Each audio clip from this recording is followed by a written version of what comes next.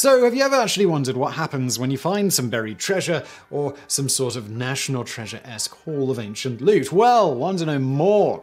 To begin with, as ever, in just about everything, the answer to that is, well, it's complicated. The bottom line is that most countries have laws that regulate what has to be done when something precious is found. And disappointingly, usually it has to be given to an authority for the sake of scientific research. As to whether you'll get paid for it, well, we'll get into that. First, when objects like coins, jewelry, or other objects made of precious metal are found, and they are so old that no owner can be attributed to them, they are classed as a treasure trove. This is the legal term deriving from the Anglo-Norman trésor trove, which means found treasure. It is very close to the modern French trésor trouvé, which means exactly the same thing, found treasure. As mentioned, most countries have laws governing the finding of such found treasure. As you might infer from the fact that there are set laws on the books pretty much in every nation of the world concerning treasure troves, this sort of thing actually isn't totally uncommon, owing to the fact that burying treasure was once a relatively common thing. Such treasures are called hoards in archaeology, and as banks were not available to protect treasured items in ancient times, burying them to later unearth them was an easy solution. Time periods with a high occurrence of hoards can be interpreted as indicating times of unrest. If a person who buried the treasure does not come back to unbury it for various reasons, like forgetting where it was, hurriedly having to relocate to another area, or, death by Viking or the sort, the hoard remains to be found by a lucky person. Buried treasure could also be offerings to gods. Especially in hard-to-access places, this is a likely interpretation, as it would indicate no intention to retrieve the treasure. Apart from hoards, burials are another source of artifacts such as coins, jewelry, etc. Burial rites vary a lot across time and place. In many cultures, it was customary to bury quite valuable objects with the deceased, for example, ornate weapons or jewelry. Of course, this has attracted looters in ancient times as well as today. So burials could contain valuable things, but really any place where humans did, well, anything, artifacts can potentially be found, like settlements and, of course, battlefields. All these treasures from hoards, burials, and other sources are just lying there waiting to be found. Some have made it their hobby to search for these treasures with a metal detector, though interestingly this is not legal everywhere. But a metal detector is not always needed to unearth treasures. Sometimes objects are unearthed without anyone digging for it, be it by natural processes like freezing or erosion, but sometimes because of plowing. This is why walking across plowed fields in a systematic fashion is a common method for looking for archaeological digging sites. Objects found during these field surveys are precisely mapped and identified. But don't expect anything fancy. Most of the time it's tassels from pots, pieces of badly corroded metal, and other rather unspectacular seeming objects. Yet through the precise mapping and identification of objects, archaeological sites can be identified, which can later be dug out by archaeologists. So finding treasures, while rare, is not unheard of. As noted, it happens often enough that regulating it was deemed to be necessary. And as we have seen, the practice of burying things for whatever reason means that there are indeed things to be found. Found treasures were already regulated in Roman law, which is the foundation of many modern legal systems. In Roman law, found treasures could be kept if found on one's own land. If found on another person's land, the treasure had to be shared between the landowner and the finder. This might explain the behavior of the man in Jesus' parable of the hidden treasure. Again, the kingdom of heaven is like unto treasure hidden of fields, the which when a man hath found he hideth, and for joy thereof goeth and selleth all that he hath, and buyeth that field. The man didn't want to share the treasure with the owner of the field, so he hid his discovery and bought the field to be the sole beneficiary of the treasure. In later times in Europe, found treasures would usually go to the owner of the land. In Europe's feudal system, this meant either the monarch or the nobility who owned the land, that is, the landlord. Nowadays, laws vary greatly. In the USA, the finder of a treasure has a good claim to it, only the original owner has a better claim. But in reality, it can get very complicated with many parties involved with conflicting claims. In the US legal system, nothing is ever easy. Certain states use Old English common law, which includes the treasure trove law, but the application of the English treasure trove law is piecemeal and conflicting. Another applicable law is that for mislaid items. This law has the aim to bring together a person or their descendant with their lost property. However, this law is not really suited for archaeological artifacts, as they are so old that making a connection between a person hundreds of years ago to the present landowner is usually a bit of a stretch. In any case, as Archaeology magazine explains, law in the United States has evolved towards granting the landowner the right to found objects on their property to the detriment of the finder, stating, "By rejecting treasure trove and similar finders' rationales, those courts have fostered legal policies that discourage wanton trespass to a real property and give protection to a landowner's possessory claims to any artifacts that have been so embedded in the land as to become a part of it. Rejection of the rules that reward finders at the expense of landowners also strengthens anti-looting provisions and discourages casual but potentially destructive unplanned searches. Indeed, removal of artifacts from the soil is now recognized in the majority of states either as illegal severance of chattels, trespass, or theft." In the United Kingdom, treasure troves belong to the Crown, but surprisingly, finders are treated very well compared to other countries. In the United Kingdom, with the exception of Scotland, someone who finds a treasure has to bring it to the attention of the local coroner. Yep, the same person investigating deaths. They will then decide if the find is indeed to be deemed a treasure.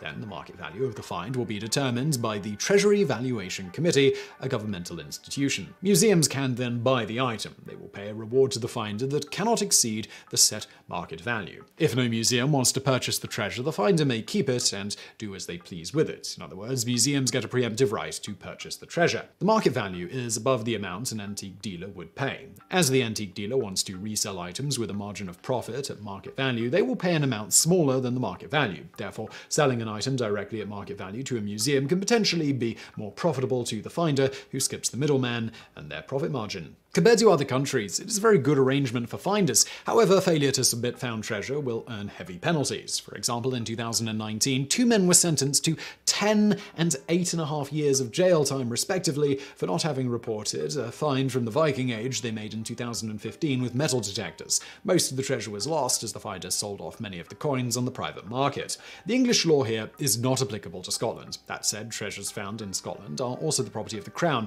Nevertheless, the process of what happens when someone finds a treasure is not dissimilar to what happens in the rest of the UK. The find gets assessed by an agency called the Treasure Trove Unit at the National Museums of Scotland in Edinburgh. They assess the find and send a report to the Queen's and Lord Treasurer's Remembrancer, a governmental office, in which they claim the Crown's right to treasure trove or bona vacatia. The latter is applicable to abandoned goods. The treasure then gets offered to museums. If they are interested in acquiring a treasure, they pay a reward to the finder. A notable difference to the situation in the rest of the United Kingdom is that in Scotland, treasure trove law not only applies to coins and other objects made of precious metals. All kinds of artifacts can be deemed treasure in Scottish law. Moving on to Germany, they have laws called the Schatzregal that regulate what to do with treasure. In this case, all kinds of objects can be seen as treasures: fosseries, pottery tassels, and of course coins, jewelry, etc. It generally only applies to objects of scientific value. Every federal state has their own law that also regulates if a finder gets remuneration.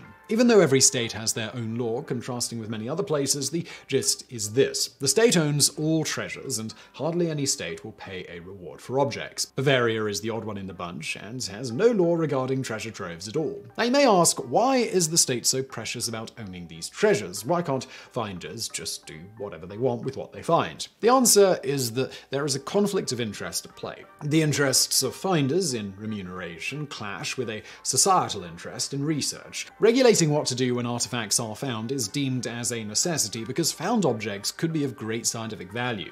A problem arises when amateur treasure hunters dig up archaeological sites armed with metal detectors to find valuable artifacts like golden brooches or coins. The motives can be enrichment through the sale of artifacts or the thrill of finding a piece of history. This activity is highly damaging to archaeological sites to the point of making the sites worthless for research. To exemplify the problem, in Germany, some ancient Celtic cities called Pidia have not been excavated by archaeologists yet. As archaeological technology is constantly evolving, some sites or sections of sites are deliberately kept untouched to leave something to future archaeologists to do research on with new methods. This is because once a site is excavated, some of the information is irreparably lost. It is a destructive and irreversible process. After all, when a hole is dug, it is impossible to put the excavated earth back in the hole in the exact way it was found. This is why archaeological digging involves painstakingly precise documentation of all the findings buildings and processes down to the very colour of different layers of dirt. Another reason that known sites have not been dug out yet is also down to simple time and funding constraints.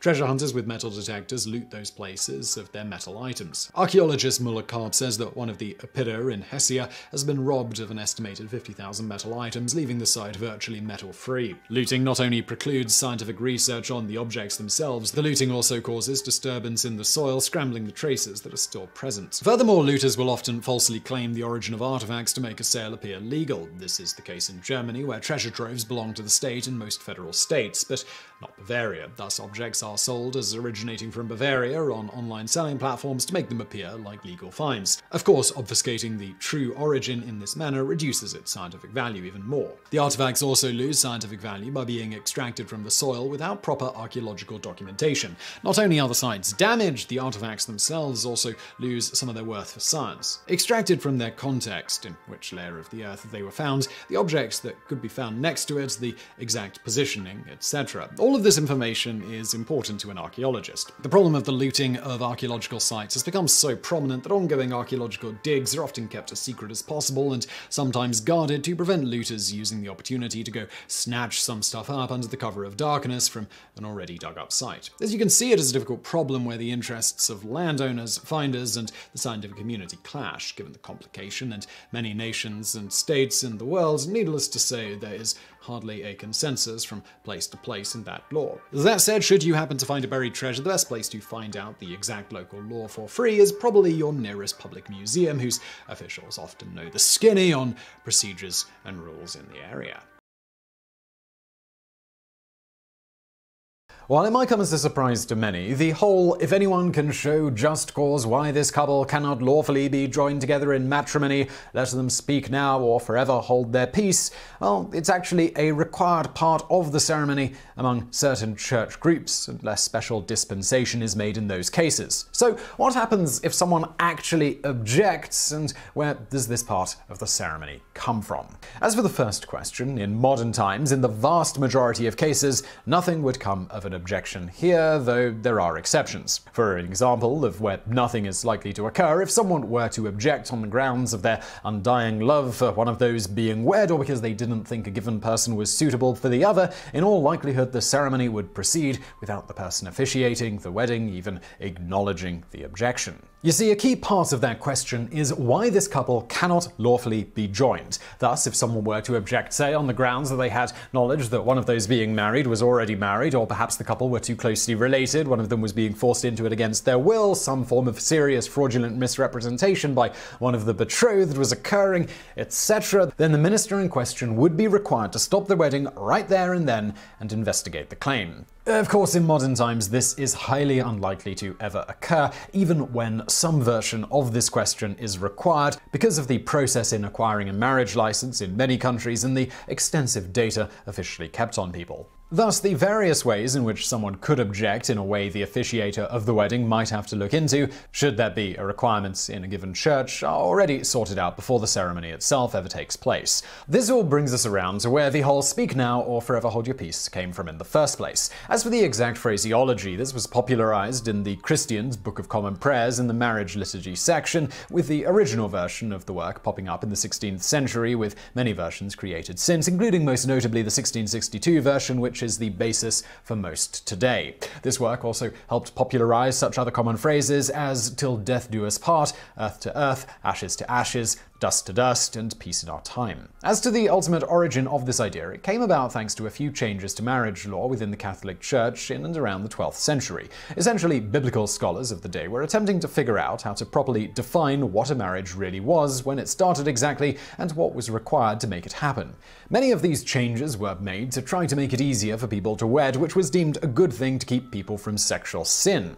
This all culminated in Pope Alexander III decreeing that two people were married when they both declared such to one another in the present tense. If done in private, this created a clandestine marriage. The problem, of course, was that this allowed people who the church would not normally deem legally able to marry given church rules to get married anyway. This also allowed certain unscrupulous individuals to take advantage of, say, a buxom young lass by declaring his marriage to her privately and then denying he ever did so the morning after, or a variety of other situations like that. These were also problems that needed to be solved, leading to the 1215 Fourth Lateran Council, which, among other things, decreed: "We absolutely forbid clandestine marriages, and we forbid also that a priest presume to witness such. Wherefore, extending to other localities generally the particular custom that prevails in some, we decree that when marriages are to be contracted, they must be announced publicly in the churches by the priests during a suitable and fixed time, so that if legitimate impediments exist, they may be made known." Thus, the reading of bans, simply meaning proclamations, was born, initially among Catholics and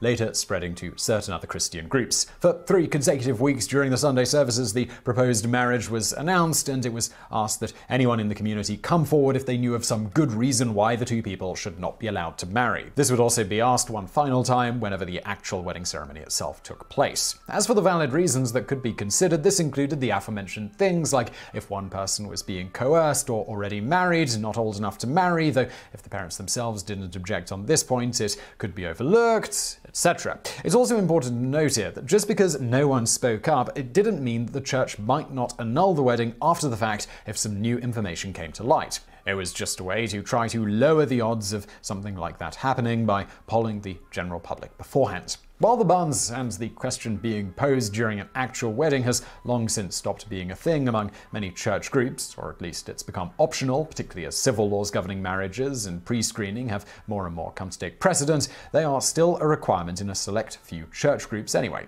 For example, with the Church of England, the bans are still usually required, though this requirement can potentially be worked around in various ways, such as with the right set of circumstances, the common license procedure, or a superintendent registrar's certificate. If the marriage ultimately takes place without the bans, the local bishop may, in that case, simply require some penance by the couple to cease the marriage being considered illicit in the eyes of the church. Not just for objections, however, the bans also provide time slots for a church congregation to pray for the couple and function as an official announcement of the intention to marry, which is in part why they are still kept around in some church groups and generally seen as a good thing, despite the somewhat antiquated part about checking for any reason that the couple should not be allowed to marry. Imagine for a moment you're on a long overseas flight. Say, for example, flight SQ22 between Singapore and New York, the longest regularly scheduled non-stop route in the world. Around halfway through this grueling 18-hour, 40-minute marathon, having run out of in-flight movies to watch and grown bored of the latest Dan Brown literary abomination you purchased at the airport to pass the time, your eyes begin to wander around the crowded cabin. This is when you see them sitting 3 rows ahead of you, your nemesis. Perhaps it's the romantic rival who stole the love of your life, the bully who humiliated you throughout high school, or the parking officer who keeps ticketing you. But whoever they are, there is not a person on earth you would rather see dead. Seething with murderous rage, you drop your eyes and stare at the in-flight map on the screen in front of you, watching in frustration as the tiny icon of the plane crawls at a snail's pace across the vast Pacific Ocean. But then, like a bolt from the blue, you're struck by a sudden and powerful realization. You know exactly what you must do. You rise from your seat, push past your neighbors who have been snoring loudly throughout the flight. You go past the flight attendant on their 15th pass with a cart full of overpriced sandwiches, and with the airline headphones you paid way too much for, you proceed to strangle your nemesis to death. Moments later, as the Sky Marshal tackles you to the ground, you can't help but smile, for you know that in a few hours you'll be walking away scot-free. After all, the murder you just committed took place not in any country's sovereign territory, but a metal tube hurtling 11,000 meters over international waters, illegal no man's land, where no one nation can claim jurisdiction. You have, for all intents and purposes, committed the perfect crime. Or have you? While pop culture would have us believe that the skies and the high seas are a lawless grey zone where one can commit all manner of heinous crimes without repercussions, the reality is far more complicated and ultimately rather disappointing. So please put down your weapons, hit lists, and sketches of the world's most badass pirate ship as we dive into the fascinating world of international law, extraterritorial jurisdiction, and crime outside of sovereign territory. Ever since humans began sailing the world's oceans, tension has existed between two basic desires, that of nations to defend their sovereign territory and that of merchant ships to sail the high seas unmolested. In order to reconcile these competing interests, over the years, a series of international maritime laws have been developed based on the principles of mare liberum, or freedom of the seas. First formally outlined in 1608 by Dutch jurist Hugo Grotius, these laws were most recently codified in 1982 by the Third United Nations Convention on the Law of the sea, or UNCLOS 3. At its most basic, the principle of mare liberum holds that a nation only has the sovereign jurisdiction over those waters it can practically police. That is, all lakes, rivers, and other bodies of water contained within its borders, and a narrow strip of ocean extending a certain distance from its coastline. These are what are known as territorial waters. At first, this limit was set at 3 nautical miles, equivalent to 1.51 statute miles or 1.85 kilometers. This was the maximum range that a cannon of the era could fire with any accuracy. In more recent years, the limit has been extended to 12 nautical miles, so that today only the Kingdom of Jordan and a few British overseas territories like Gibraltar still use the old 3-mile limit, while certain countries, including the United States, set the boundary of their territorial waters at 24 nautical miles from shore.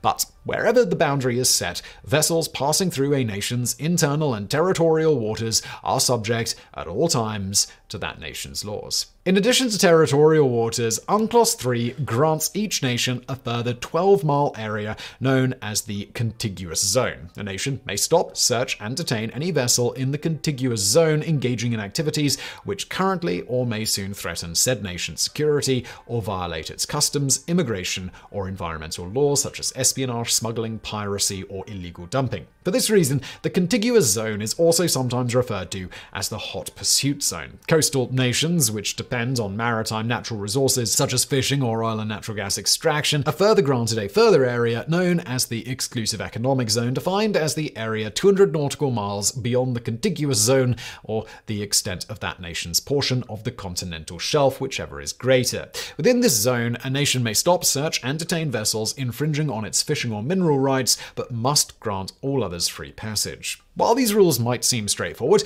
given the complex nature of the Earth's geography, conflicts and exceptions will inevitably arise. For example, in nations made up of multiple islands like Indonesia and the Philippines, the 12-mile territorial zones of each island will often overlap, meaning that under the conventional definition, all passages within the archipelago would be classified as internal waters, subject to that nation's full sovereignty and jurisdiction. However, blocking access to these waters and forcing all vessels to sail around the archipelago would overly disrupt freedom of international shipping. Therefore, international maritime law recognizes the principle of innocent passage, the freedom of a vessel to pass through a nation's internal waters so long as it's not carrying weapons or other military equipment, engaging in fishing or mineral extraction, or any other activities in violation of said nation's security, resource rights, or laws. By international agreement, several other internal waterways have also been declared international shipping routes, including the Danish Straits between the Atlantic Ocean and the Baltic Sea, and the Dardanelles and Bosphorus Straits between the Mediterranean and Black Seas, and the Danube River, which connects Germany, Croatia, Austria, Slovakia, Hungary, Serbia, and Moldova to the Black Sea. For our purposes, however, what we're interested in is the area beyond a nation's territorial waters, contiguous zone, and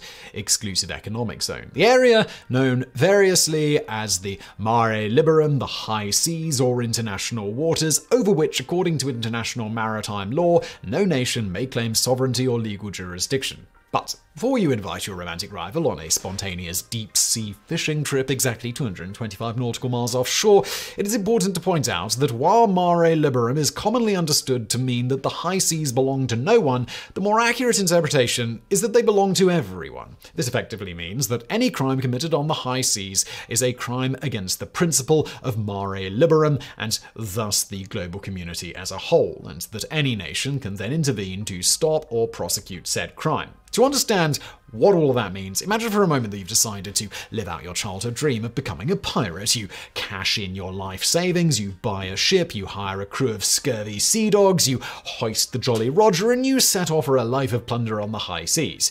If you commit an act of smuggling or other crime within a nation's internal or territorial waters or its contiguous zone, you will of course be subject to that nation's laws and all the attendant penalties. Being a very smart pirate, however, you carefully limit your boarding and pillaging to the high seas, far outside the jurisdiction of any sovereign nation. So this means you're home free, right? Well, alas, no, for according to the principle of port-state jurisdiction, the last port you sailed from, or the next port you will sail into, will have legal jurisdiction over any criminal act committed on the high seas. But aha! I hear you say, then I just won't put into any port. I'll stay safely in international waters, resupply myself via a small boat or seaplane. Surely, nobody can touch me now. Again, No. For while the waters you are floating on belong to no one nation, the vessel you are sailing in most certainly does. According to international maritime law, all vessels must be registered in some sovereign territory and are thus subject to the laws of that territory, a principle known as flag state jurisdiction. Thus, if your pirate ship is registered in the UK, any crimes you commit can now be prosecuted under UK law, no matter where on earth they are committed. In order to cut down on costs, many shipping companies will register their vessels in nations with laxer labor and tax laws, a practice known as flying a flag of convenience. This is why nearly 40% of commercial vessels operating today are registered in Panama, Liberia, and the Marshall Islands. Fine, I hear you say. Then I won't fly any flag other than my beloved Jolly Roger. Let's see them stop me now. Well, once again, you're out of luck. For under international maritime law, an unregistered vessel not flying any flag is automatically deemed suspicious and is subject to search and detainment by vessels of any nation that happen to be passing by. And if you happen to engage in activities which violate international law, such as slavery, torture, crimes against humanity, war crimes, genocide, illegal broadcasting, and piracy, then you will be subject to universal jurisdiction, which grants any nation the right to try and prosecute such crimes. Currently, 163 out of 193 UN member states are able to exercise universal jurisdiction over one or more crimes under international law, either as such crimes or as ordinary crimes under national law. And if for some reason the nation which detains you chooses not to try your case, then in most cases your nation of citizenship will be more than happy to oblige. According to the principle of extraterritorial jurisdiction, a nation's legal jurisdiction may be extended beyond its sovereign territory if A, crime is committed outside its territory but has effects within its borders, B, the crime violates international law according to the principle of universal jurisdiction, and C, the crime is committed by one of its own citizens. But before you try and run off and renounce your citizenship, destroy all of your personal records, and burn off your fingerprints in order to become an ungovernable international man of mystery, just know that if somehow your citizenship cannot be determined, then you will likely just be handed off to your victim's country of origin. While it pains us here at Dare found out to crush your dreams of freedom and adventure on the high seas, the disappointing truth is that no matter how vast or lawless the oceans might appear, thanks to international maritime law, there is no place on earth where you can commit crimes with impunity. So, you'd be better off hanging up the eye patch and sticking to your day job in accounts receivable. At least it's got a dental plan. But Simon, you're probably now yelling at the screen, what about the skies? Surely nobody could police the skies, Simon!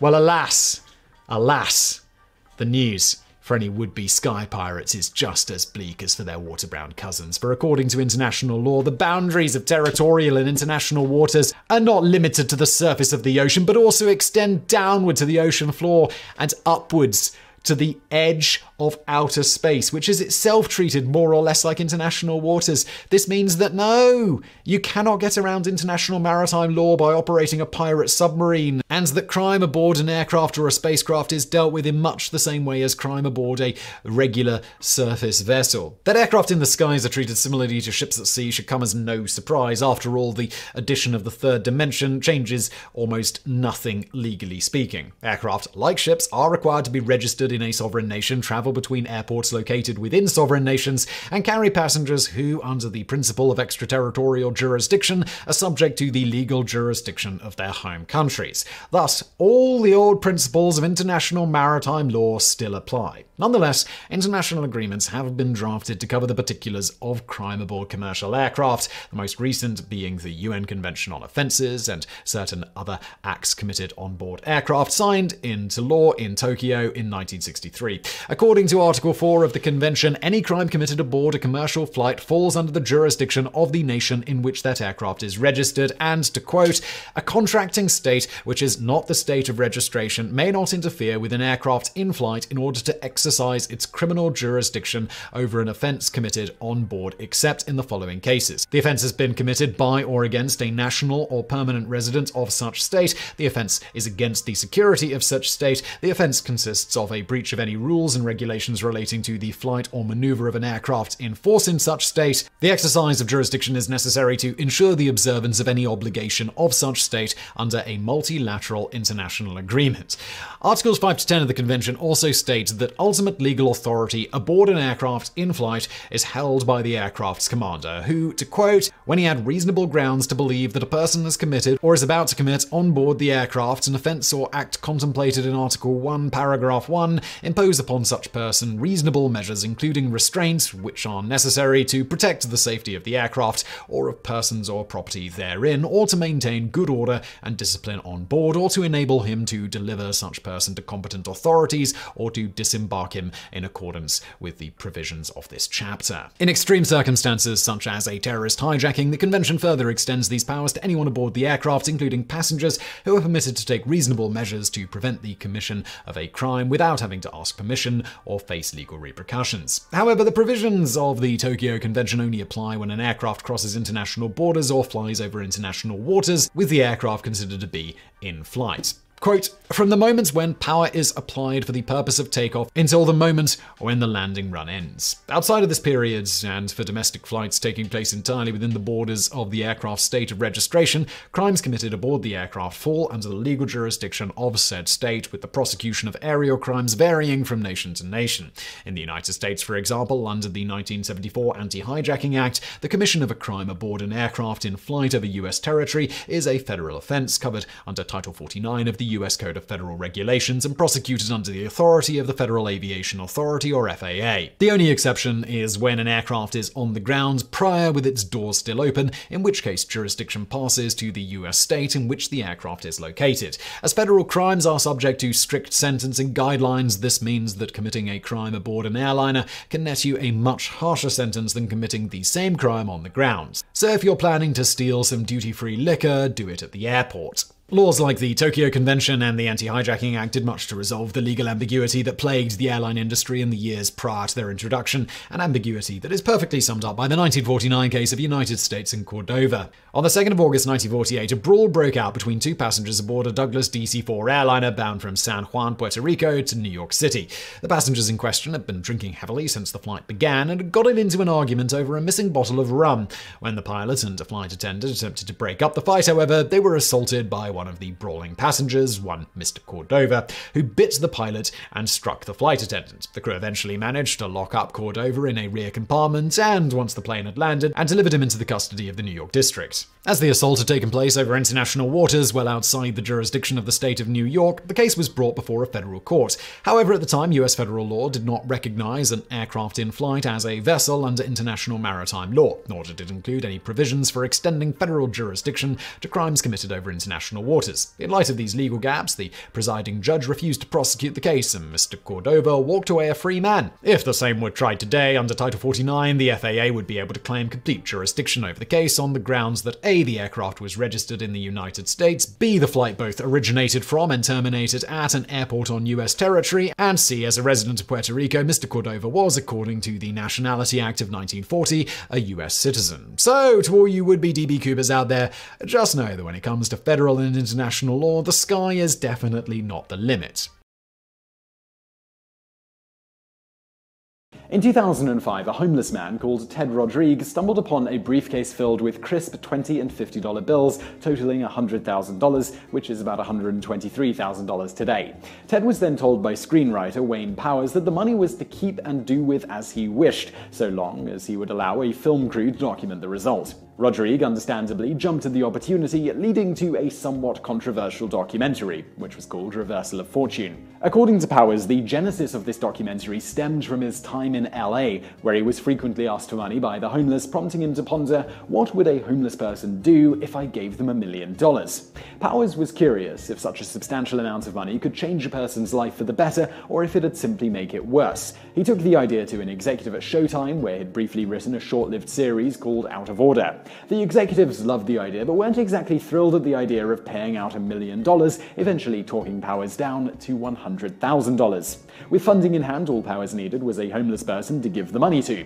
According to him, he picked Ted after filming several conversations with him and coming to the conclusion that Ted was a man who'd been dealt a bad hand and deserved a break for once. As Ted put it, "When I look back at my childhood, I think it was screwed up. My mother was an alcoholic. We used to have parties all the time at the house. We used to, as kids, sneak in and grab a beer. Sometimes they'd even give us one. I started drinking. I've been drinking since about 13. After he moved away from home, he noted, "Basically, I spent my 20s in prison, and that's when it really seemed like nobody gave a shit anymore. When I got out of prison, I got no help from anybody. That's when I started to learn to survive on the streets myself. If I could have my dream, I'd just live in a society like a regular citizen, but I don't see it happening. It's too easy for me to say, to hell with it, because I know how to survive out there. If things don't go my way or I get pissed off at a boss, it's too easy for me to say, to hell with you, and move on, because that's what I've done all my life." Mostly homeless for about 2 decades when filming began, the then 45-year-old Rodrigue survived by collecting cans and bottles. On an average day, he noted he could make about $20 or so doing this, enough for himself to buy food, alcohol, and cigarettes. On a good day, he could sometimes earn as much as $35. Despite his homelessness, Ted revealed that he was relatively happy. "I kind of like recycling because I don't have anybody telling me what to do. I go do it when I want, quit when I want, take a break when I want. I have nobody to answer to. If I choose not to go out today, if I just want to sit in the park, I can do that."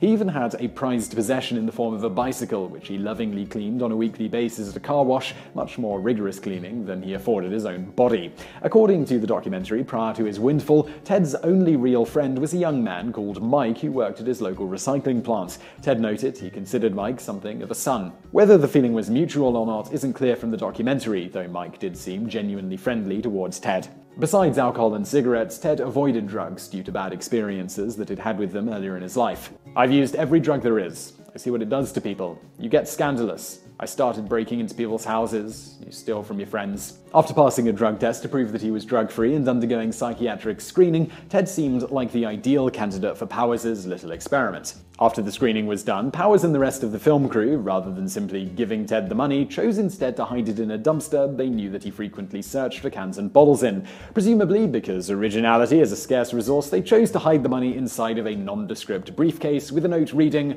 "What would a homeless person do if he were given $100,000? Upon finding the briefcase, Ted, showing remarkable restraint, immediately thought about leaving it behind, wryly quipping in a later interview, "I thought I was going to get shot. I thought it was drug money. Then I thought it was a prop for the movie, and I would have to give it back." Once he was reassured by the filmmakers that the money was his to do with as he liked, the gravity of his cash windfall finally struck home. From this moment on, the filmmakers didn't interfere with Ted's life or his spending in any way, merely observing and documenting his day-to-day life. They did, however, give Ted access to a financial advisor whose advice he was free to solicit or ignore as he chose. So, what was the result of all of this?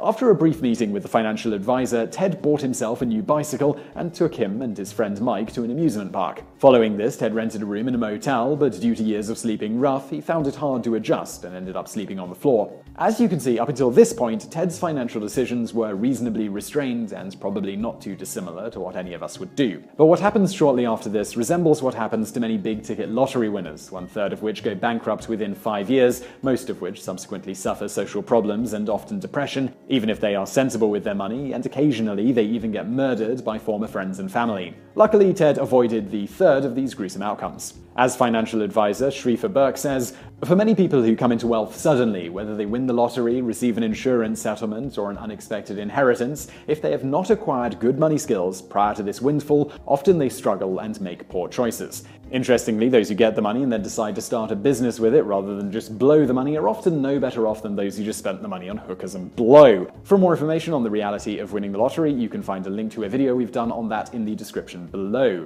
So in this case, what specifically happened to Ted? Soon after finding the money, news of Ted's wealth spread to his associates in the homeless community who came to ask him for help. Being a generally nice guy, Ted kindly obliged, paying off many of his friends' debts and providing for them financially.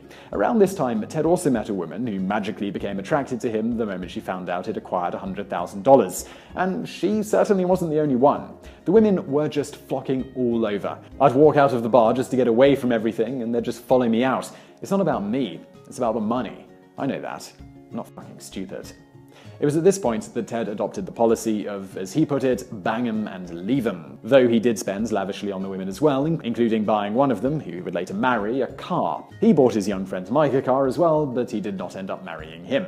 Next up, Ted left Pasadena to visit his friends in Sacramento. Previous to his windfall, he'd stated his mother had long since stopped talking to him and his relationship with his sisters was somewhat strained. However, unlike most people in Ted's life at this point, his family, at least as far as the footage shows, showed genuine concern for his well-being, and rather than just asking him for any money, they invited him to stay with them in Sacramento and encouraged him to save the money and get a job. His sisters even made phone calls on his behalf to find him work doing something that he liked, but Ted didn't appreciate their efforts, not liking them trying to meddle with his life. He brushed off their concern and even refused to continue meeting with his financial advisor, believing that he just wanted his money like everyone else. Speaking of which, it was eventually revealed that Ted wasn't interested in finding work as he believed, or at least he said, that he thought $100,000 was enough money to live the rest of his life. This, he said, after buying a $34,000 truck and spending several more $1,000 renting and lavishly furnishing a luxury apartment. This said, the documentary shows that while Ted is perhaps quite undereducated, he's certainly no idiot, and it's more likely that this was just talk, and he knew well that the money wouldn't last forever.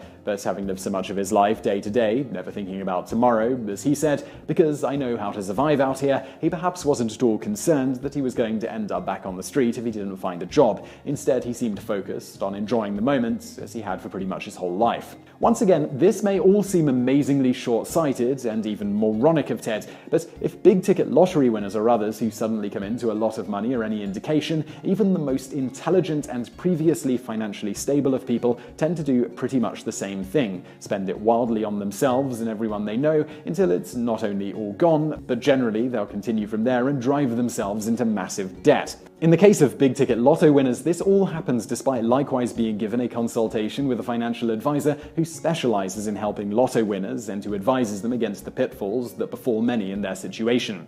And as for those who spend frugally and save the rest, not giving any away to friends and family, according to the Certified Financial Planner Board of Standards, many end up ostracized from their loved ones over their unwillingness to share and have a much higher risk of suffering from depression, drug abuse, divorce, and suicide than many of their peers. This has led to the dark joke among those who work at the Board of Standards: if you really hate someone, buy them a lottery ticket.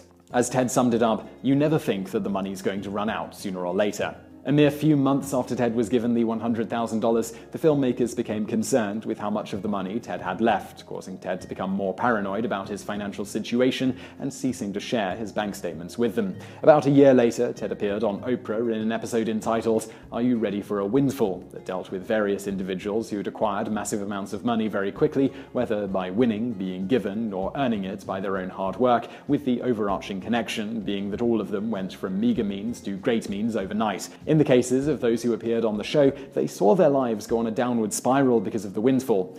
It was on this episode that Ted sheepishly revealed that he'd spent or given away all $100,000 within 6 to 8 months of receiving it, and that he was, once again, homeless. Curiously, Ted appeared resentful about the whole thing and expressed that, while not happy with his situation, he was at least very content to once again be homeless and back where he started. It should also be noted that as soon as the money ran out, Ted's marriage fell apart, and all of the friends he'd made and helped abandoned him. He did not mention whether his one former friend Mike, who had bought a car, had also left. To top it off, due to his splurging, Ted revealed that he was now in debt, though he did not specify by how much. Ted's current whereabouts and situation aren't known. The most recent update we could find on him is from 2007, 2 years after the documentary. At this point, he was still homeless and recycling cans and bottles for money. Powers noted of all of this, "It was a frustrating process, in a way, because I think that there were a lot of opportunities sent Ted's way. And while you're with someone, and the closer you get to someone, and the more that you kind of root for them and understand them, the more frustrating it gets when those opportunities are passed by. I think that it shows from a personal story, people that are homeless, there are certain demons inside them. I think alcoholism plays a part of that. I learned that in providing somebody with the necessities to be able to turn their life around, a car, a telephone, a roof above their head, a driver's license, all the things that we hear is what somebody needs to be able to turn their life around, it still, unfortunately, in this particular case, was not enough. So to answer the question of what happens when you give a more or less drug-free, reasonably psychologically sound homeless person $100,000, pretty much the exact same thing that often happens when you suddenly give a non-homeless person a relative fortune compared to what they're used to. As with many big-ticket lotto winners, they often end up worse off or in the same state as before they got the cash, perhaps with a little depression added in for good measure, something of a Flowers of Algernon effect. Cemeteries are just like any other business. They need to make money in order to stay open. However, unlike other businesses, cemeteries, particularly ones in heavily populated areas, can only operate for so long before they run out of their main product, usable space to put bodies in. The people who buy a burial plot generally purchase the land once and then never move out. So how do cemeteries keep themselves from going under, and what happens when they run out of money? For starters, one option for extending the life of the cemetery is to use every square inch possible, even many former walkways. For instance, the Karrakatta Cemetery in Perth, Australia, operates a renewal program that creates new burial plots in the narrow spaces between existing graves. For a cemetery that opened in 1899 and is otherwise full up, the renewal program has allowed Karrakatta Cemetery to stay in business. Without the program, cemetery management claims they would have had to stop accepting new burials in 2004. Another practice used by cemeteries to increase the business lifespan is reusing burial plots. The practice works more like a lease on the burial plot as opposed to a purchase. This sort of thing is common in places like Germany, Australia, and New Zealand. Once the lease is up, the usual practice is to cremate any remains once the occupant has been evicted from their grave.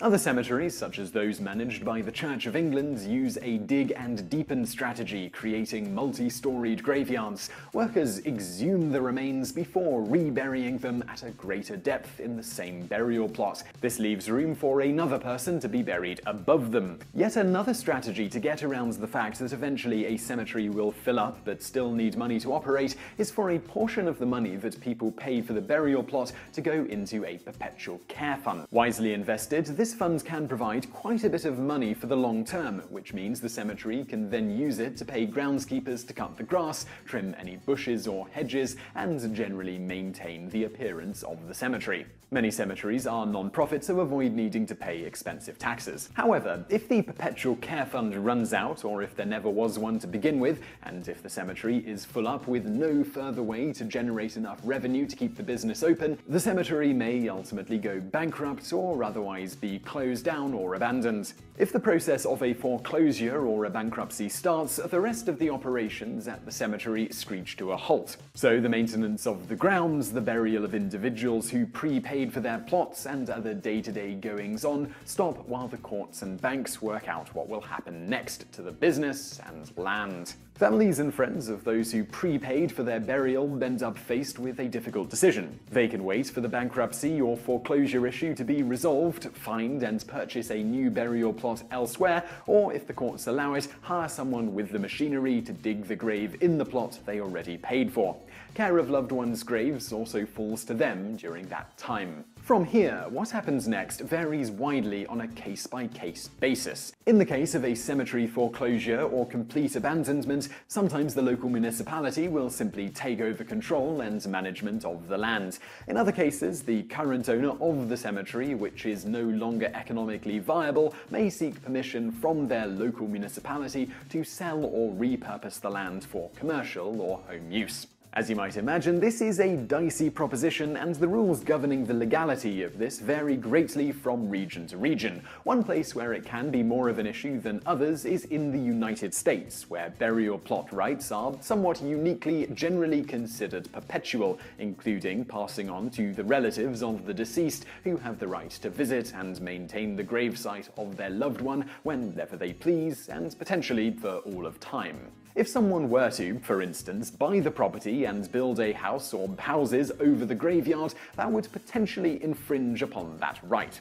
However, the courts may decide that the relatives had previously abandoned the particular grave, or may otherwise decide to grant a sale or repurposing of the land anyway. For instance, it may be decided that it's in the best interests of a given community to grant such permission, despite any objections from those who have loved ones buried in the cemetery in question. So, in the end, repurposing land that was once an active graveyard usually requires jumping over a lot of legal hurdles. To get approval, the municipality may require, as part of a sale or repurposing agreement, that all the graves be moved to another suitable location first. However, if the graveyard has been fully abandoned by everyone, including all the descendants of those buried there, and is not considered a historic gravesite, the courts may grant the right for the owner of the property to sell or use the property for other things, like a subdivision, without needing to remove the bodies. In these cases, it generally falls to the relatives of the deceased to move the remains before construction starts, if they so choose. All that said, as you might imagine, particularly in cases where houses are being built over former cemeteries, the real estate investors purchasing the land may well simply pay to have the graves moved first, as leaving the bodies often significantly cuts down on the ultimate sale prices of the homes built on top of them.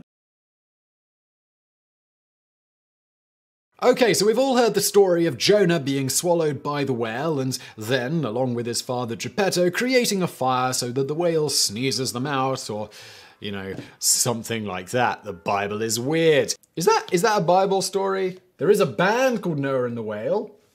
They're actually pretty good, but they come up. Noah, whale story. Yeah, it's in the book of Jonah. I didn't even know there was a book of Jonah.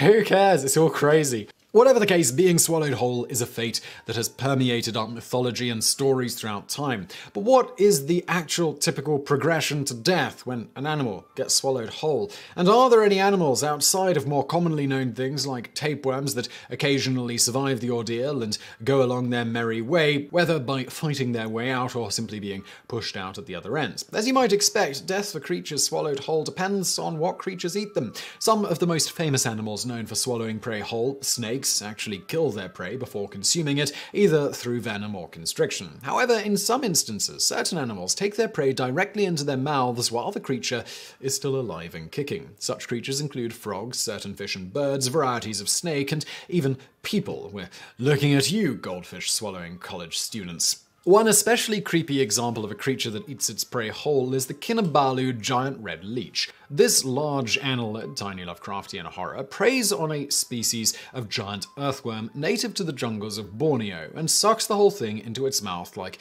a giant piece of spaghetti, being eaten apparently by another giant piece of spaghetti. While there is some contention among experts, it appears that these worms are swallowed alive, as there have been instances of the leeches having to spit out worms whose size they underestimated, after which point the worm goes on its wiggly way. So what happens to them once inside? It is generally thought the worms die relatively quickly, since the stifling confines of the leech's body aren't exactly ideal for the worm's respiration, causing it to suffocate long before it's converted into leech dookie. In some examples, such as with certain birds, the predator may attempt to stun or incapacitate its prey with its mouth parts before swallowing, though this may simply result in debilitating injuries rather than death. A conscious trip to the stomach is also a legitimate possibility in the case of things like frogs and fish, which commonly push their food to the back of their mouths with little or no injury before swallowing. So, supposing an animal's prey survives its foray into the mouth of its predator, what happens to it next? While some might claim the strong contractions of the predator's esophagus is enough to crush the animal,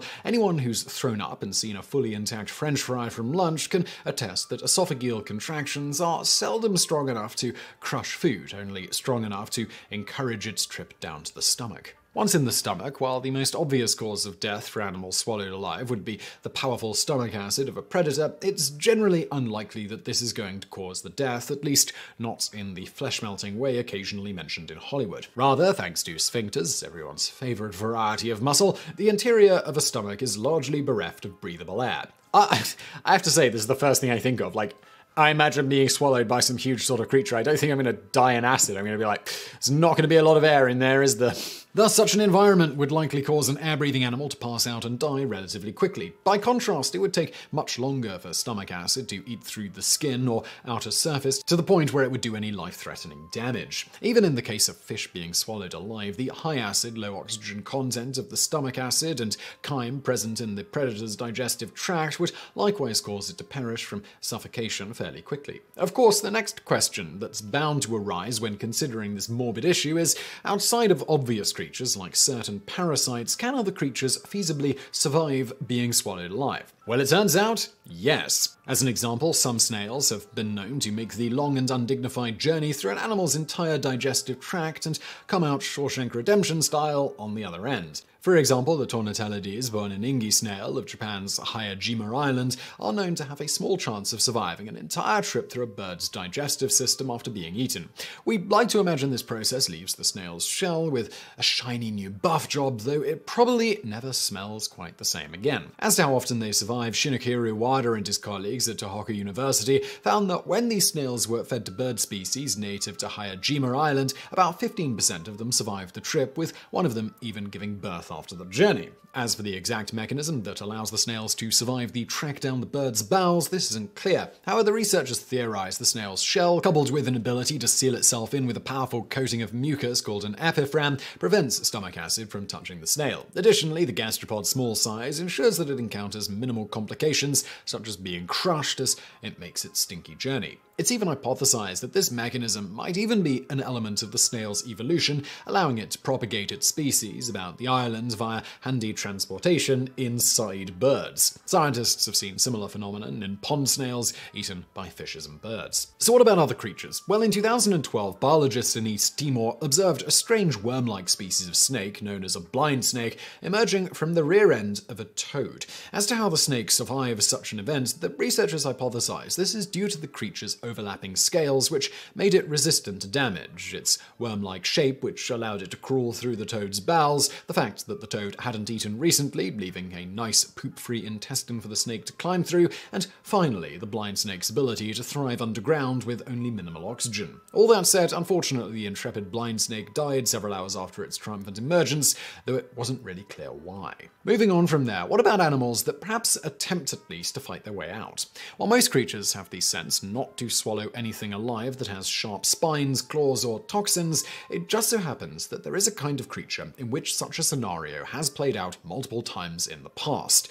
Enter the snake eel. The snake eel has a barbed tail, which it uses to burrow in the sand. However, when eaten by a fish, it has been observed to use this tail to attempt to bore through the stomach of the animal that ate it. Lovely.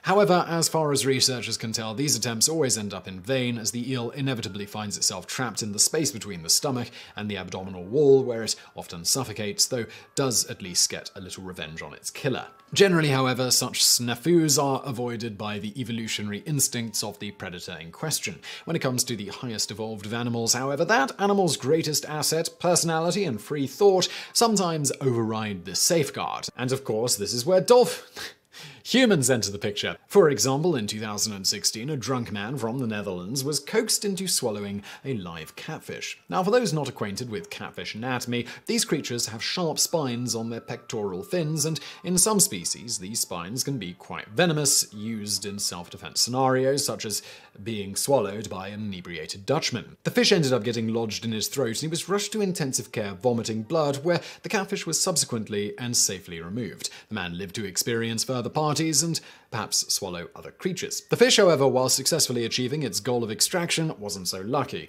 Despite its valiant efforts to carve its way from the innards of the beast that consumed it, it perished in the fight, likely due to lack of oxygen or being drowned in cheap Dutch beer. But have there ever been any happy endings where an animal has safely fought its way out? Well, yes. One such feat of daring do has been observed from the Bombardier beetle. These critters have the ability to release a burst of highly irritating chemicals that shoot from their insectoid moneymakers with extremely high pressure. You might recall how earlier we mentioned that some frogs tend to swallow prey without incapacitating it first. Well, Shingi Sugiura and Takuya Sato, researchers at Kobe University, observed instances of frogs consuming the beetles, after which point the beetle's defensive mechanisms, once applied from the confines of the frog's stomach, would cause the amphibians to regurgitate the beetle. The beetle, in spite of its trip to the gastric Hilton, generally remained unharmed after the ordeal. Even more impressive is the rough-skinned newt, an amphibian that produces a powerful toxin that has the potential to kill any predators foolish enough to ignore the newt's cautionary orange coloring. The newt's poison is so powerful, in fact, that frogs have been observed swallowing the critter, then succumbing to the toxin so quickly that the newt has time to exit through the frog's mouth before the predator's digestive juices and lack of oxygen take take effect. Moving on from there, the Apomis beetle larva has been known to take things a step further. In fact, this beetle and its nightmarish offspring are known as frog hunters. So how does a tiny invertebrate hunt down and slowly eat alive a creature many times its size? In short, the larvae have a tactic of dodging the frog's tongue before being swallowed, then latching onto the creature where they proceed to devour it. In at least one instance, however, the frog actually succeeded in consuming the larva, whereupon it was regurgitated. At this point, the food turned on its dinner, grabbed it with its mandibles, and proceeded to feed, thus not only surviving the events, but ultimately consuming the creature that swallowed it. But let's go back to the beginning and talk about Jonah and Pinocchio. Are there any animals that can swallow people whole and alive? Although there have been some very rare instances of snakes swallowing people, such reptiles have a means of incapacitating you first, mainly through constriction, so you'd be dead before being swallowed, especially considering that the swallowing process in such cases would likely take hours or longer. Crocodiles and sharks, again, rarely consume people, and in such cases the prey would be dead first by being ripped apart or significant damage being done by the predator's powerful teeth and jaws. This leaves whales as the only candidate for swallowing people alive. However, the largest animals on the planet, the blue whale, along with the largest fish, the whale shark, are not equipped to swallow humans, having tiny esophagi which would cause them to choke on us. That leaves the sperm whale the largest carnivorous cetacean, and some experts claim that it may theoretically be possible for a sperm whale to swallow a person whole, though there are two problems with this. One is that the sperm whale's dagger-like teeth would likely kill the prey first, in which case you'd be long dead before suffocating in the whale's several stomachs. But this point is rendered mostly null, as sperm whales only feed deep beneath the surface of the water and would never view humans as prey, so any accidental swallowing would have to derive from a rather bizarre sequence of events. That said, there is a commonly told story of one James Bartley being swallowed by a sperm whale in the late 1800s, after which he was cut out of the whale by fellow mariners, apparently many hours later. Though his skin had supposedly been bleached white and his eyes rendered blind, he allegedly survived. However, in more recent times, most find this story a bit far-fetched, given the particulars, including the extreme amount of time Bartley supposedly spent in the whale's insides, among other issues with the tail. On top of that, there really isn't much of any hard evidence to indicate that this actually occurred, despite the story making the rounds back in the day. It's perhaps a bit akin to the legend of the dolphin Pelorus Jack that was a worldwide sensation in his day, and even still widely credited today for something he never once actually did, and we did a whole video about that. On the plus side, humans can apparently take heart in the fact that among the multitudes of unpleasant ways we can die, we never have to worry about being swallowed alive, unless Cthulhu emerges from his sunken palace beneath the tides to once more begin his terrible reign over mankind. Alright, so if you've ever been walking through a museum or an art gallery, you might have noticed that a lot of the art and historical treasure on display is completely exposed. In fact, with the exception of some of the world's most famous pieces of art, you could easily just fall over and damage much of the artwork on display around the world. So what exactly would happen if you did trip and damage an irreplaceable piece of art? Well, as it turns out, probably not all that much. This is mainly because of two things. Well, the first is the museums and art galleries almost always have insurance to cover such damage. Second, accidents do happen, and the people running the museums, they totally understand this. In fact, in nearly every case we could find of a piece of artwork accidentally being damaged, no charges were ever pressed by either the museum or, in some cases, the owner of the art in question. In fact, it appears that the worst that might happen in such a scenario is that you get banned from the museum. For example, let's consider the case of Nick Flynn. Now, Nick was a man who, in 2006, tripped over his shoelace while walking around the Fitzwilliam Museum in Cambridge and knocked over 3 17th century vases worth about £175,000, which is about $225,000. Flynn notes of the experience: "I snagged my shoelace, missed the step, and crash bang wallop. There were a million pieces of high quality Qing ceramics lying around underneath me. Although I knew the vase would break, I didn't imagine it would be loose and crash into the other two. I'm sure I only hit the first one, and they must have flown across the windowsill and hit the next one, which then hit the other, like a set of dominoes. I can say with my hands on my heart that it was not deliberate, just one of those unbelievably unlucky things that can sometimes happen." The museum's official response was merely to send him a letter advising Flynn not to visit the museum again in the near future. Yes, he didn't even technically get banned, just politely asked to abstain from visiting for a while. In fact, the museum didn't even identify Flynn to the public to spare him the embarrassment of being known as the guy who tripped and knocked over 3 vases that, before encountering Mr. Flynn, had managed to survive about 4 centuries and 6 full decades sitting on those very windowsills. We actually only know his name today because the British tabloids went and tracked him down. In another example, this one from 2015, a 12-year-old boy tripped over while visiting a Taiwanese art exhibition. During his fall forward, he managed to punch a hole through a 350-year-old painting. This painting was Flowers by Paula Porpora, valued at about $1.5 million. The organizers of the exhibition went out of their way to assure the boy and his family that they wouldn't be liable to pay any damages nor get in any trouble legally. In fact, one of the organizers publicly insisted that the boy wasn't to blame. In yet another case in 2010, a young woman who, as per usual with these sorts of things, went unnamed publicly, damaged a $130 million Picasso painting. This painting was called The Actor, and the young woman fell into it during an art class. The result was a 6-inch tear in the lower right-hand corner. In this specific case, the museum officials were more concerned with reporting that the woman was uninjured than the fact that her accident had potentially wiped away half the painting's value. Alright, so we've covered pure accidents, and it seems like the repercussions, they're not too bad. But what about negligent cases? All evidence, interestingly, would seem to indicate that museums and galleries are similarly hesitant to do anything to the patron in question. Beyond countless selfie-related accidental destruction of art that has become something of a frequent occurrence in recent years, there is the case of a clock made by artist James Borden that hung in Columbia, Pennsylvania's National Watch and Clock Museum for over 2 decades before being destroyed. So how exactly did it meet its end? Well, an elderly couple began touching and pulling on its various bits, seemingly trying to see what the clock looked like when working. This ultimately caused the clock to come crashing down. The museum, they chose not to press charges nor seek any compensation for the damages. In fact, as in other examples, they didn't even berate the individuals in the press, choosing not to even name them at all. That said, we did find one exception to this. This happened when a tourist scaled a facade of a Portuguese train station to take a selfie with an 1890 statue of Dom Sebastião, resulting in the statue's destruction when said tourist accidentally knocked the statue over and it shattered on the ground below.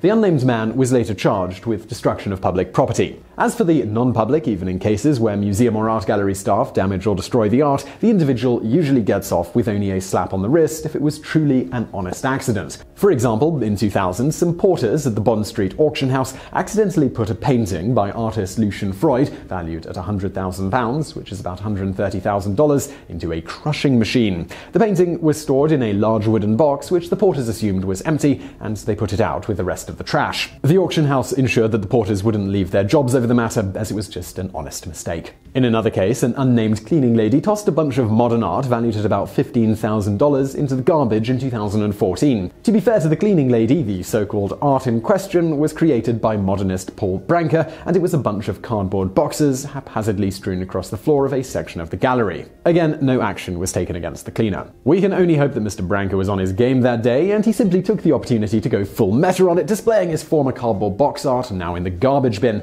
perhaps even increasing its value somewhat. Modern art, everybody.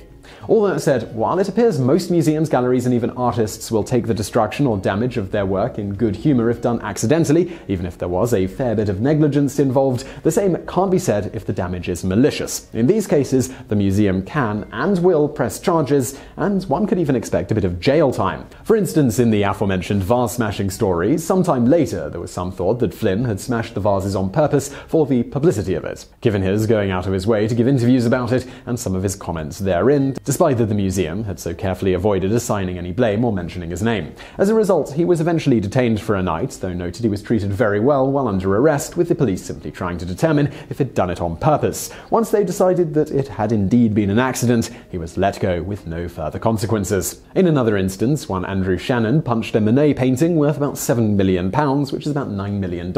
He later claimed that he tripped and fell and it was an accident, but security footage clearly showed him intentionally punching the painting. When he was detained by security guards, a can of paint stripper was also found in his pocket. He was given a 5-year prison sentence. So this brings us to perhaps the obvious question that surrounds all of this, and that's why is such valuable and often irreplaceable art stored in such a way that people can simply walk up to it and damage it, whether accidentally or not? Well, one reason is simply cost. Placing every painting, sculpture, and fresco behind protective glass or under careful watch of a burly guard is very expensive. Contrary to the value of the pieces they sometimes contain, museums and art galleries often aren't swimming in money. A second, and perhaps more important reason, is that it would disrupt the experience of viewing the art in question. Ensuring that the art can be properly appreciated is of tantamount importance to those who run museums and galleries. It's noted that said institutions have to constantly strike a balance between keeping works of art accessible to the public and protecting them at the same time. Such a balance necessitates a degree of trust to be placed in the public not to paw at the priceless works of art on display and to otherwise be careful around them. Perhaps the most famous example of a piece of art being damaged maliciously is the time a man called Piero Canata attacked Michelangelo's David with a hammer, breaking off the statue's toe. Prior to Canata's attack, visitors were free to walk right up to the statue to appreciate it up close. Afterwards, it was placed behind a protective glass screen. Alright, so let's get into those bonus facts. In 2012, a fishbowl personally painted and signed by Orson Welles belonging to conservative firebrand Glenn Beck was irreparably damaged by a cleaner who assumed the bowl was dirty. Contrary to his fiery personality on air, Beck forgave the cleaner, stating, "I can't be pissed at her because here's somebody who wants to go above and beyond. Here's somebody who wants to do the right thing, somebody who saw a fishbowl that looks like it hadn't been cleaned since 1940 and took it and washed it. Scrubbed the signature, scrubbed all the little fishes, scrubbed it all." And now for another bonus fact. It appears that insurers will cough up to pay for damage to art even if the person who damages it is the owner themselves, as famously happened with casino magnate Steve Wynn after he drove his elbow through a $139 million painting by Picasso while gesturing towards it.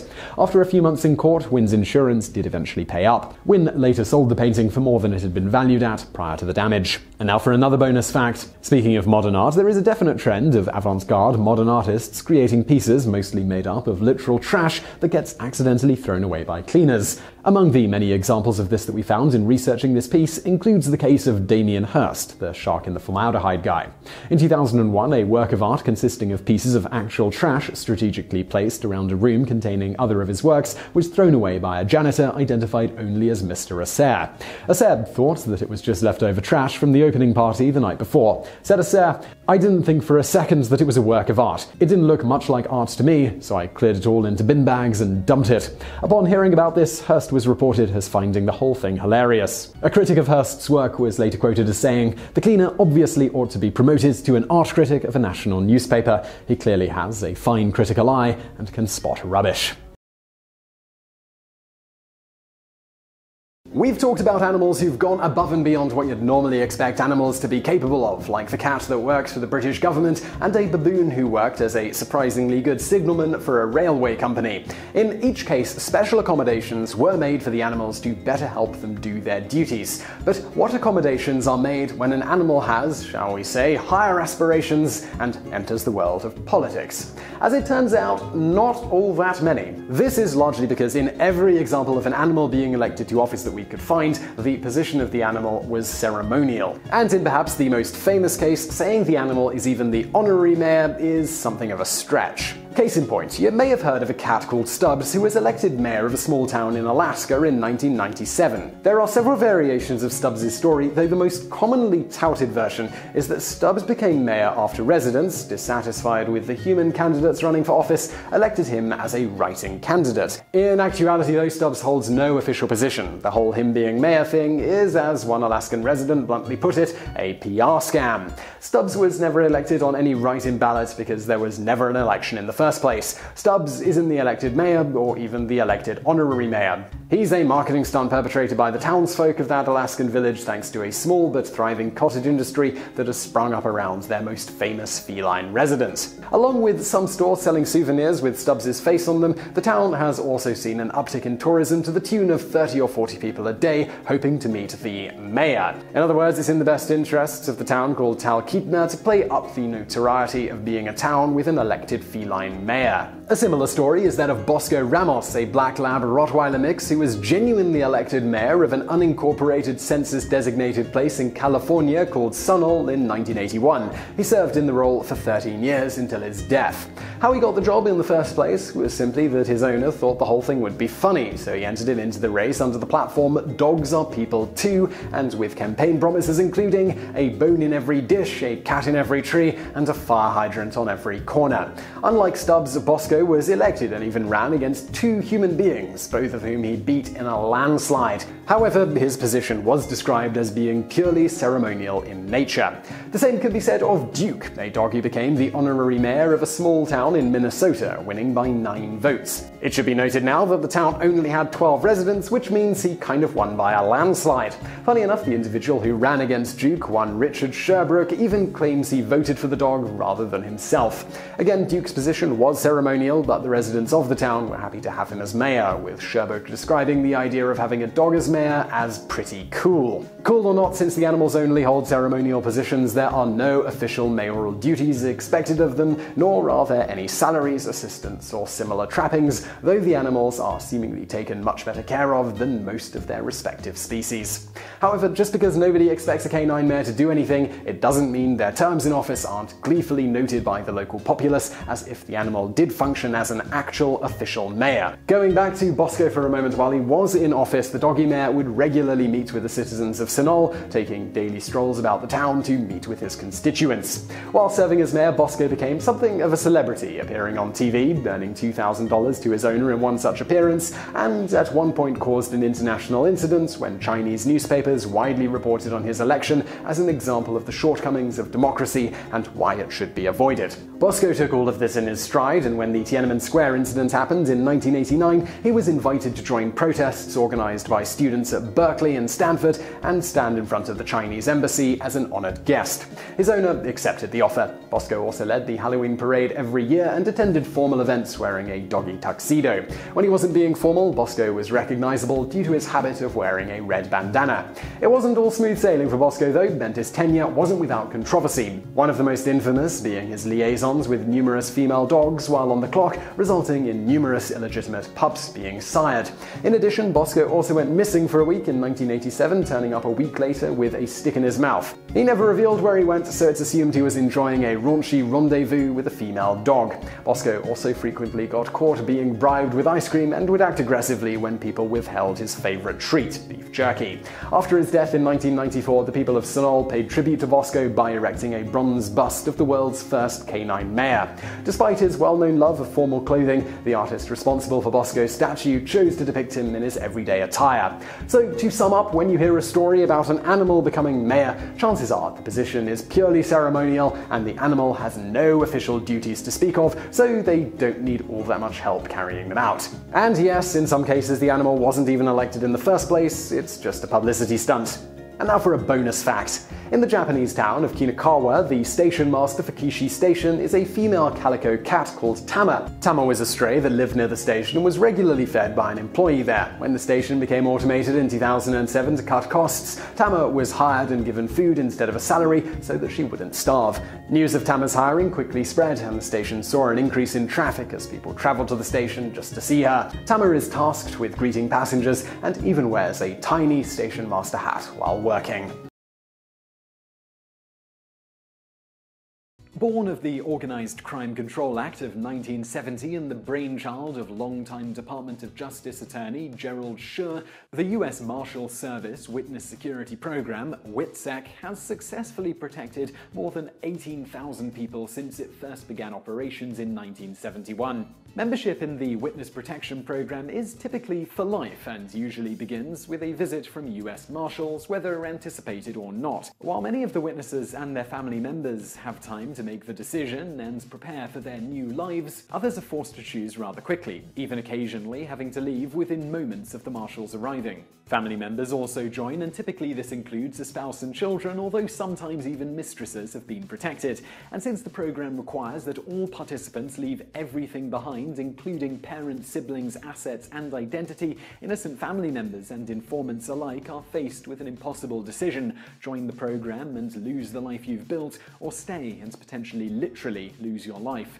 Relocation sites are chosen by WITSEC marshals, although families are allowed to choose from several options. The location ultimately chosen is then disclosed to only a few people within the program. Before beginning their new lives, family members are given new identities. One woman, Jackie Taylor, nee Jacqueline Crouch, who was 7 when her family entered the program in 1981, later remembered spending hours practicing writing her new name while waiting to be placed. Once a witness has finished testifying, the family is transported to the new location, where they are often put up in a hotel until a suitable home is chosen.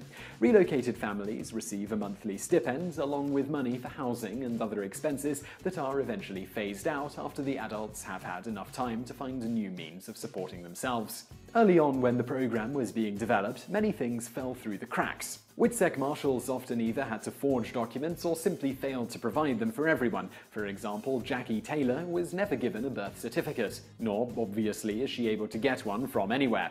So when she was little, she couldn't play softball, and later in life she had a difficult time enrolling in college and getting married. In addition, although today there are set limits for expenses, that policy only came about after some serious growing pains. For example, after the acting head of the Los Angeles crime syndicate, Aladina Jimmy the Weasel Fratiano, turned informant in 1978, he was paid nearly $1 million over the next 10 years while in the program. Perhaps worth it, Fratiano's testimony ultimately helped to convict more than 24 gangsters. On the other hand, in addition to paying for food, housing, living expenses, and healthcare, WITSEC was also paying for unnecessary expenses, including Fratiano's wife's plastic surgery and even a monthly stipend for her mother. So in 1987, when Fratiano's information dried up, so did the government's patience, and WITSEC cut off his income and stopped providing 24/7 protection.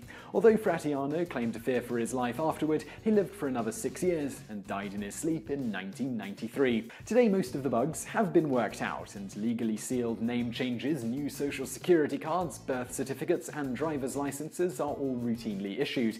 In addition, medical and school records are quickly transferred, and fake credit histories are created. In sum, since 1971, about 8,500 witnesses and 9,900 family members have been protected by WITSEC. And no one who has followed the program's guidelines has ever been killed.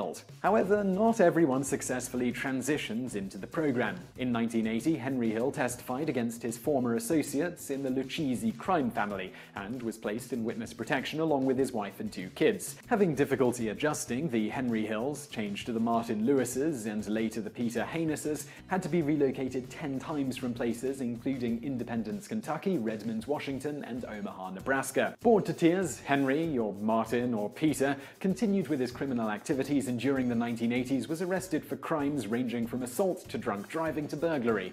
In 1985, he outed himself a bit when he worked with Nicholas Pileggi to write his memoir, Wise Guy, which became the 1990s Goodfellas. Shortly thereafter, in 1987, Henry Martin Peter was arrested for trying to sell a pound of cocaine to 2 DEA agents, which ultimately resulted in his expulsion from the program. Apparently, however, exile didn't cause him too many problems with those he had testified against. Henry lived to 2012 when he died of a heart attack.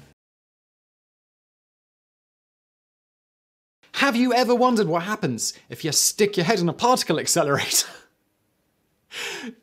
No, but okay.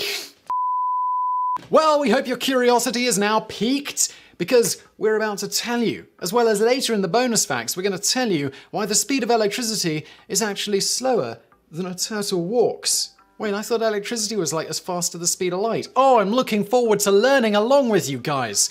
But first, let's go back to the particle accelerator question.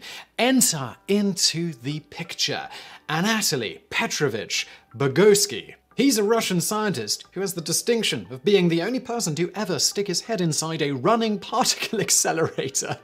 Dude, how did you get in that position? I know you're a scientist, but I mean, that should be even more of a reason not to. I mean, I'm not a scientist, and I'm like, probably wouldn't stick my head in there. Vygotsky was a researcher at the Institute for High Energy Particle Physics in Protvino, working with the Soviet particle accelerator, the synchrotron U-70, a one-time world record holder for the highest energy accelerator. On the momentous day of July the 13th, 1978, the then 36-year-old man in the prime of his life was checking a malfunctioning piece of equipment. As he was leaning over to take a gander, he accidentally stuck his head through the part of the accelerator that the proton beam was running through. Look, I don't know anything about particle accelerators, really, but, you know, if I'm going to stick a knife in my toast to get the bread out, I turn the toaster off. If I'm going to stick my head in a particle accelerator, I'm going to do the same thing. So what happened? Well, sadly, he didn't get any superpowers, for one, although there is a bit of a caveat to that, which we'll get to in a moment. How exciting. Instead, he reported seeing a flash that was, to quote him, brighter than 1,000 suns, but he did not feel any pain when this happened. One can only assume from this that the bright flash was caused via photoreceptors in his retinas being abnormally stimulated. This is akin to the abnormal flash you might see if someone punches you in the head or the like, with the sudden jarring causing pressure on the retina, which in turn creates an electrical impulse to the brain, which the brain interprets as a very brief flash. Those who suffer from migraine headaches often see similar flashes leading up to or during their migraine, something caused by spasming of certain blood vessels in the head. Whatever was happening in Vygotsky's head as a result of the beam to cause the flash, as for the beam itself, it measured 2,000 gray as it entered Vygotsky's skull at the rear of his head and exited around the front corner of his nose. For those unfamiliar, a gray is a unit of energy absorbed from ionizing radiation. 1 gray is equal to the absorption of 1 joule of radiation energy by 1 kilogram of matter. For reference, absorption of over 5 grays at any time usually leads to death within a couple of weeks. Did we say absorb 2,000 of those guys? Yes, we did. He's in big trouble. However, no one before had ever experienced radiation in the form of a proton beam moving at close to the speed of light, so naturally Vygotsky was studied closely, with the physicians involved sure that their lab rat wouldn't last long. As for the immediate aftermath, and just a comment, if this was going to happen anywhere, it would be in the Soviet Union, wouldn't it? As for the immediate aftermath, someone had a go at me on Twitter the other day for sounding superior when I made a joke about the Soviet Union. It's like, dude, it's the Soviet Union, come on! As for the immediate aftermath, Vygotsky's left half of his face swelled up beyond recognition. In the days following, the skin on that part of his face and the back of his head where the beam hit peeled off, and it was observed via extensive examination that the beam had burned through his skull and his brain tissue. Can't say that shocks me there. As for his intellectual capacity, this remained seemingly the same as before as far as all tests done on him could tell. The few negative health drawbacks he did experience were not life-threatening either. The few negative yeah, but they were pretty mega. His skull was disintegrating. It's just a scratch. He lost the hearing in his left ear and experienced a constant unpleasant noise in that ear from then on. The left half of his face slowly became paralyzed over the course of the next 2 years. Minor health drawbacks. He also reported getting significantly more fatigued with mental work, though he did go on to get his PhD after this incident and continued his work as a scientist without apparent issue on the mental capacity front. The remaining side effects were occasional absence seizures and later tonic-clonic seizures, though these didn't show up right away. For those unfamiliar, absence seizures, also called petit mal seizures, are generally marked by the person more or less seeming to stare off into space for a period of time, usually a few seconds. Contrary to popular perception here, generally during these seizures there is no abnormal muscle activity. In contrast, tonic-clonic seizures often involve extreme muscle rigidity and sometimes violent contractions, basically some version of what most people think of when discussing seizures. In any event, the most bizarre side effect that occurred because of his little incident has to do with his face. While the right side of his face more or less aged, as you would expect, ultimately nice and wrinkled as the years dragged on, the left half of his face revealed a slight superpower, the ability to seem not to age, showing markedly less wrinkling,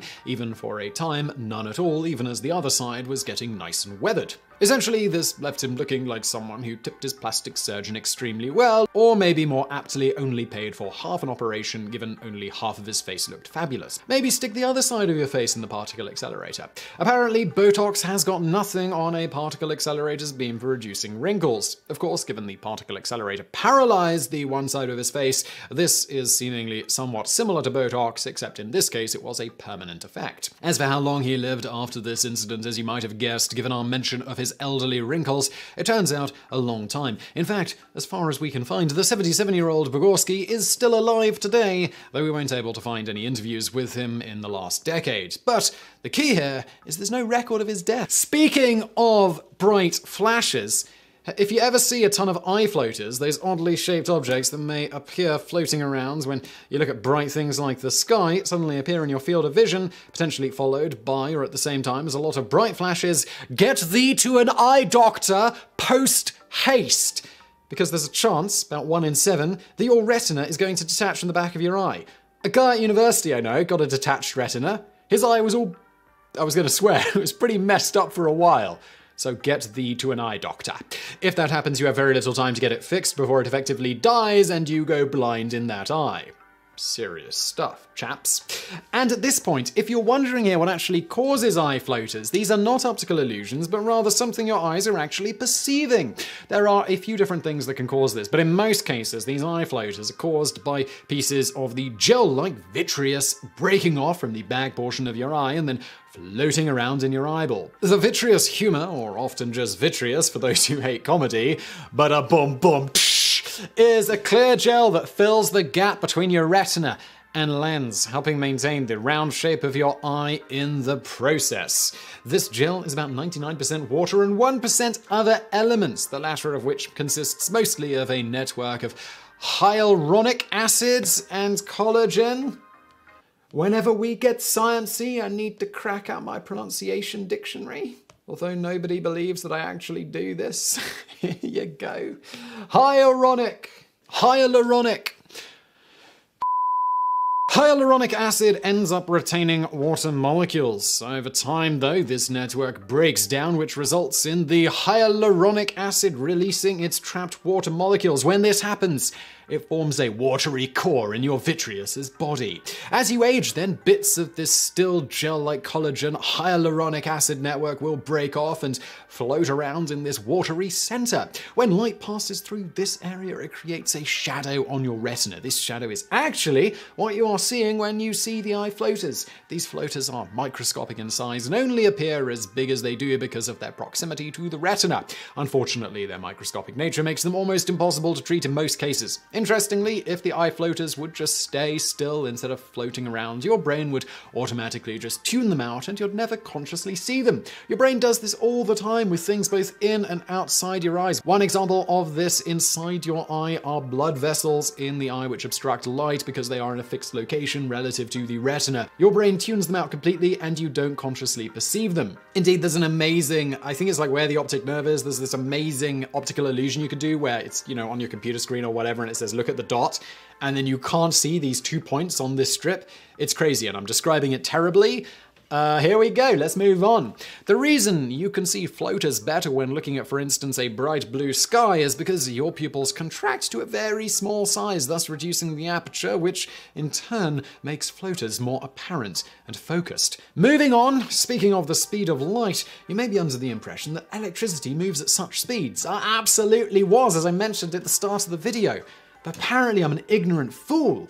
The truth is electrons actually flow through something like common copper wire at speeds significantly slower than a turtle walks. You see, each wire that conducts a flow of electrons producing usable electric current is composed of billions of atoms. To move along it, the electrons have to traverse these atoms, randomly zigzagging their way as they do, resulting in the net flow rate called drift velocity in a given direction being rather slow. How slow exactly? Well, to calculate it, we will use this formula. I equals N by A by V by Q, or V equals L over brackets open, N by A by Q brackets closed. Okie dokie then, I have no idea what I'm talking about. I is the current, N is the number of electrons per cubic meter, A is the cross-section of the wire, Q is the charge of an electron, and V is the drift velocity of the electrons. And thus, this is a perfect demonstration of why the people who write these scripts are much smarter than your boy Simon. Since the number of electrons in a copper wire N is 8.5 by 1028 per meters cubed, and the charge of an electron Q is 1.6 by 10 to 19 C. If we also know the cross-sectional area and the current, we can calculate the electron's drift velocity. Whoever wrote this can, I can't. For example, suppose you have a current of 14 amps in a copper wire with a cross-section of 3 by 10 to 6 meters squared. Plug in all the numbers and you get that the electron's moving at a speed of 3.4 by 10 to 4 meters per second, or about 1/3 of a millimeter per second. To put in values that are easier to conceptualize, this works out to about 1.2 meters, 4.1 feet per hour, a rate far slower than the average box turtle, which can cover about 800 feet in that same amount of time. Appreciate the analogies because otherwise I'd remain confused. So how is it that something that is essentially slower than a turtle can more or less instantaneously turn on a light across a room? Well, that's a chain reaction, folks. The atoms in the wire are crammed together cheek to jowl, which, while it makes the going slow, also has the electrons more or less abutting one another. When the switch is turned on, thanks to the electrical potential difference created by the generator, a force is created to move the electrons, with each pushing its neighbor, which in turn pushes its neighbor, and so on all the way through the wire. So, while no electrons zoom through the wire to turn on the light as you might have previously thought, it ends up seeming like that is what is happening. This is not unlike how, when you turn on your faucet, water instantly comes out despite the fact that your water source might be many, many miles away.